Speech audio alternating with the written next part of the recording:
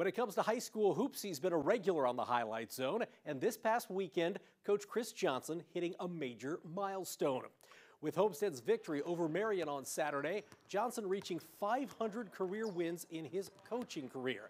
The cool thing is, all 500 of those wins coming as a coach right here in Fort Wayne. See, Johnson spent his first 5 seasons at Bishop Dwenger and then the last 25 at Homestead.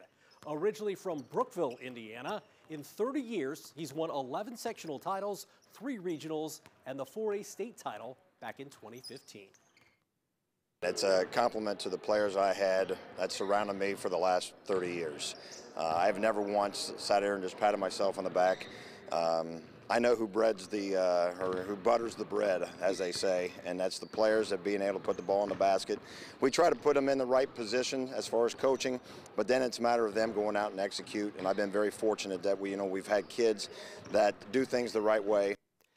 Johnson is the 37th boys coach in Indiana history to reach 500 wins and the 8th active coach to hit that milestone.